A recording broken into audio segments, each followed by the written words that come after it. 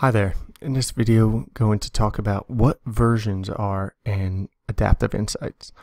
Essentially, it's just a collection of data all relating to a similar financial scenario. So what does that mean?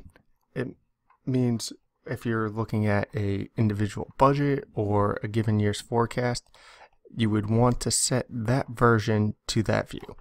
So let's take a look at an example. On the top right, we could see we are in current FY19 budget. This drop down shows you what version you're in. So if you want to change the version and you want to change it to forecast, you could click that there and it will bring you to that version.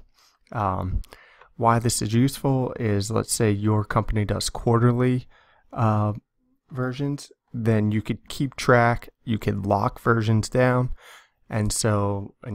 for example, let's say you get to Q1, all the data that's been updated, you could freeze it and then roll it over to Q2, and then you have a new version to work from.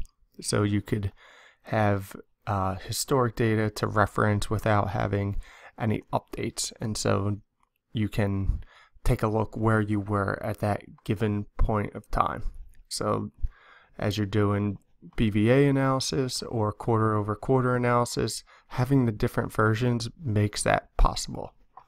Hopefully this video helped. If you have any questions, leave it in the comment section below. Thanks.